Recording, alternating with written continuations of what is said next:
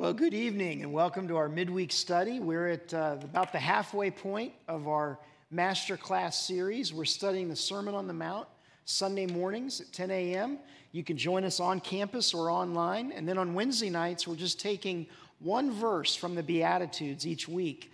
And we're digging in, and we're using this video that you're listening to right now. If you're new, we're using these video lessons as basically the curriculum for our small groups and discipleship groups that are meeting throughout the city, some on campus, some in people's homes, some over Zoom meetings or over the phone, some one-on-one, some in big groups.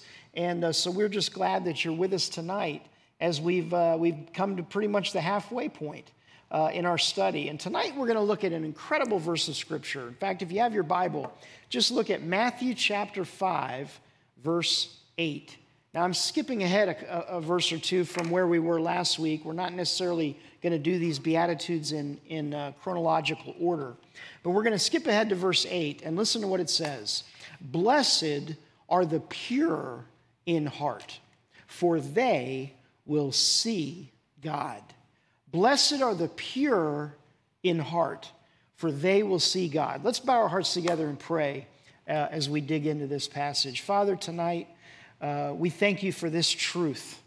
And Lord, we pray that tonight you would open our eyes and our minds and our hearts, and this week in our groups as we share and we're open with one another. Lord, you'd teach us how to be open and how to be honest.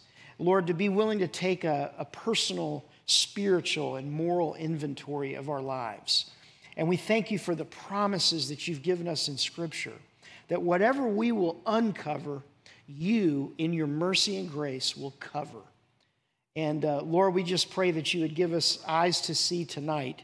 And thank you that the pure in heart will see God. And that's what we want. God, tonight, that we would see you and focus and get a glimpse of who you really are in all your goodness and all your glory. In Christ's name, amen. What does it mean to be pure in heart? God says there's this blessing that we have if we're pure in heart. That is, in a practical sense, if we're willing to openly examine and confess our faults, both to God, to myself, and to someone I trust, that we're going to experience this blessing of being pure in heart. Openly examine and confess my faults to myself, to God, and to someone I trust. Now, when we talk about being open about our faults, being willing to confess our sins, being willing even to confess our sins to one another and pray for one another that we may be healed. Let me just say quickly at the beginning, you shouldn't share your faults with everyone. And you shouldn't share your faults with just anyone.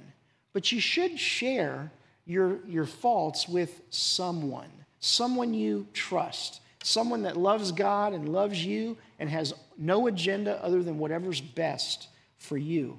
And the Scripture says that we need to be pure in heart and to see God for who he is. We've got to be willing to openly examine and confess our faults to ourselves, to God, and ultimately to someone that we trust. Now, this is interesting because, there's a strange chapter in the Bible. If you read in the Old Testament book of Leviticus, chapter 14, there's a whole chapter in the Bible that is, curiously, interestingly dedicated to people doing house cleaning out their homes. And that if a home was found to have mildew or mold, God told the Israelites how to deal with cleaning out your closets and underneath your rugs, and especially the issue of mildew and mold, which is interesting because that would cause what we know today in the modern world as sick building syndrome. God didn't want the Israelites to have sick building syndrome in their homes. He didn't want them getting colds and sickness and sinus problems. He wanted them to clean out. And of course, he was showing a deeper purpose by showing how, as the great Supreme Court Justice Louis Brandeis famously said, publicity is justly commended as a remedy for social and industrial diseases. Think about that. He's saying when there's problems in society, he said the best solution is just publicity. Transparency, letting everybody know. In Florida, we call them sunshine laws, where the government has to tell us and show us what they're doing with our money. Here's what Justice Brandeis said. He said, natural sunlight is the best of disinfectants. Natural sunlight's the greatest natural antiseptic in the world. And he said, electric lights are the most efficient policemen. What he was saying was so many times we get into trouble when we're doing things behind closed doors, when we're in the closet, in the corners, in the dark, and we're making decisions and doing things that we would never do and say in the light of day. Brandeis said, natural sunlight is a great disinfectant. And that's found in Leviticus 14 when God told the Israelites to clean house. And what we're going to look at tonight is the fact that sometimes we need to do some spiritual house cleaning. We need to openly examine and confess our faults and be honest and clean house and confess to ourselves, to God, and to someone we trust. You remember in 1 John chapter 1, verse 7, the Bible says, if we walk in the light as he is in the light, we have fellowship with one another, and the blood of Jesus Christ cleanses us of all sin. He said, if you walk in the light, that's the secret to fellowship with others, fellowship with God. In other words, being open and honest and being willing to admit our faults. Now, I want you to think about this phrase, blessed are the pure in heart. To have a pure heart, friends, it doesn't mean that you don't have faults. In fact, it means the exact opposite. To be pure in heart doesn't mean that your heart is so pure you don't have any sin, you don't have any fault.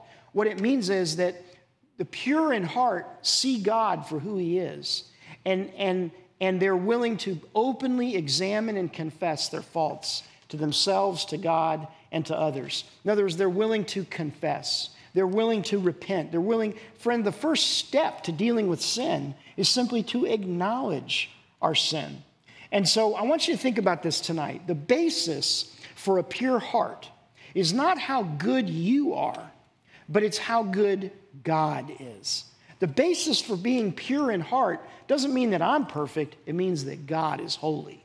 It means that God is good. It means that God loves me, that God has a plan and a purpose, and I'm focused on who he is and how he's willing to forgive me. He's willing to transform me. He's willing to fill me and change me, make me and mold me the person that he wants me to be. You see, the basis for a pure heart is not how good we are. It's how good God is. And when the Bible says, blessed are the pure in heart, for they will see God, one of the ways to be pure in heart is, first of all, to see God, to remember God's kindness. Remember in Romans 2, verse 4, it says God's kindness. It is the kindness of God that leads us to repentance. You know, as a parent or in a business, you can motivate people with guilt or fear or anger. You can control a child's behavior with raising your voice and slamming doors and pointing fingers. You can control people with fear and anger for a short period of time. In other words, it's temporal. You got to be standing right over their shoulder. But what happens to kids when they're raised in a harsh, strict environment where there's rules without relationship?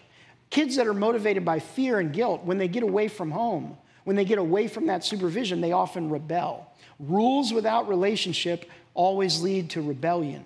But how do you motivate people and how do you impact people in the home, in your workplace, in the church? How does God motivate us to change? He does it with love. The Bible said it's the kindness of God that leads us to repentance. So to see God and to be pure in heart means I'm going to focus, I'm going to remember God's kindness. Romans 8:1 says there's no condemnation for those who are in Christ Jesus. And Romans 5:8 says God demonstrates his love in that while we were still sinners, Christ died for us. So we remember God's kindness. Secondly, you need to remember God's faithfulness. You know, it was Hebrews 13:5 that says, God says, I will never leave you. I will never forsake you. Romans 8, verses 38 and 39, Paul says, I'm convinced Neither death nor life, angels nor demons, the present nor the future, nor any powers, height nor depth, nor anything else in all creation will be able to separate us from the love of God that is in Christ Jesus our Lord. The blessed are the pure in heart, they will see God. Our purity of heart is not based on how good we are. It's based on how good God is. It's remembering his kindness, his love, his mercy. It's remembering his faithfulness that he said, I'm convinced of this very thing, that he who began a good work in you, he will carry it on to completion until the day of Christ. And then finally, we remember God's promises. 1 John 1:9 says, if we confess our sins, he is faithful and just, and he will forgive us our sins and purify us from all unrighteousness. Ezekiel 36:26 says, I will give you a new heart. I'll put a new spirit in you. I will remove from you your heart of stone and give you a heart of flesh. The Bible says that God does open heart surgery on us.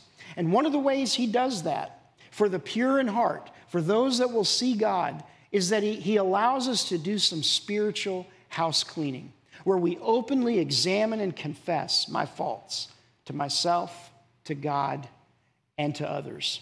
And finally, 2 Corinthians 1, verse 20 is one of my favorite verses. Listen to what it says. This is in the New International Version. It says, no matter how many promises God has made, they are all yes in Christ. And so through him, the amen is spoken by us to the glory of God. Every promise God has made, the kindness of God, the faithfulness of God, the promise of God, the love, the forgiveness, the mercy of God is available to us. And every promise of God is yes. It's answered. It's solved. It's proved. It's demonstrated in Christ. And then we answer, amen. I want to encourage you in your groups this week, as you think about some of these questions and some of these issues, to focus not on how good you are, but how good God is. Because Jesus said, blessed are the pure in heart, they will see God. I look forward to seeing you either online or on campus this Sunday morning at 10 a.m. Don't forget, you can support and give to the ministry of Gracepoint Church and help change the world one life at a time by going to gracepoint.net and click on the word giving or the word donate and be a part of generous giving here at Gracepoint. We look forward to this Sunday morning, and we're going to be back in the Sermon on the Mount, and we're going to be talking about how you can enjoy and experience the good life by living a kingdom-first life. I look forward to seeing you then. God bless you.